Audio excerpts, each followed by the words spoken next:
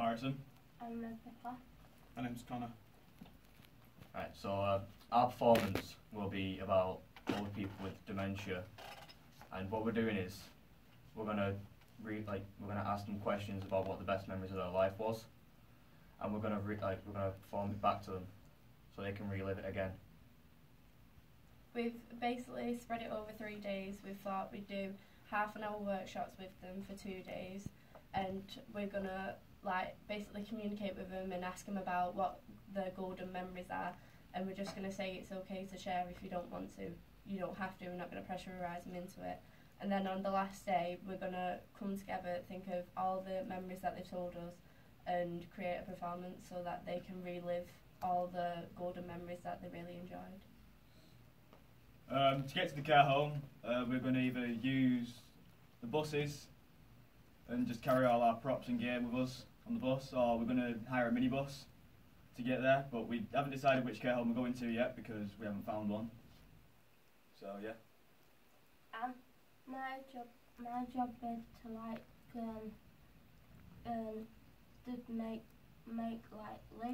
leaflet for information on the care homes and what we're talking about. So yeah, and basically I'm going to share it on Facebook, Twitter, any social network.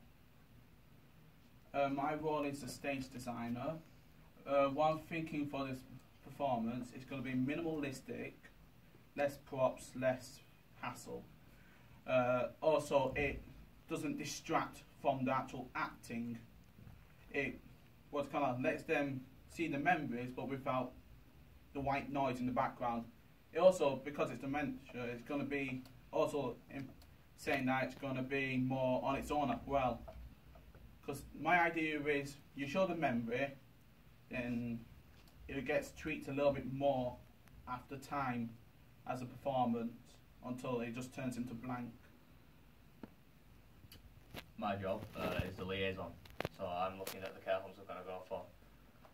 I've looked at Barton House. It's got ex-veterans in it as well, so it's got dementia patients and all other kinds of mental illnesses. We've got First Hall in Failsworth. I've contacted Barton House, but I'm still yet to receive an answer, and I'm going to contact First Hall later today.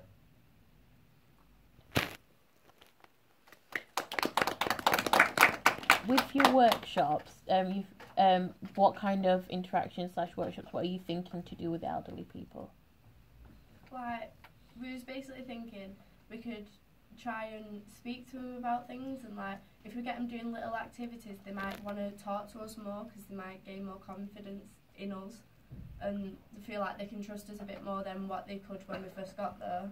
So they're getting to know us whilst we're getting to know them as well. So yeah. So would you call that a researching part? Yeah. Yeah. Okay. With the information you're sharing on social media, what information exactly are you sharing? It's basically what we're doing at the care homes, and if anyone else would like to come and join that feel like they need to talk about their golden memories as well, and basically to tell the care home what we're going to be doing and what activities we're going to be doing with them and when we're going to be performing and stuff. Okay. Does anyone else want to add on to? With me, my nan's starting to get into old age, so she keeps on retelling old stories, so my family thinks that she might be have dementia, so I'm going to see if she wants to come and join us, get in with the activities. Sorry, but I'm not thinking the elderly people, they lived a more eccentric, unique life. We are trying to make, not shun them out, but we try to embrace the ideas. So if they tell us what they love about their memories, we want to perform that nearly exactly what they want it to be. If it's not accurate, they still want to see the perfect memory. I think it's a lovely idea. I do. Yeah. Thank you.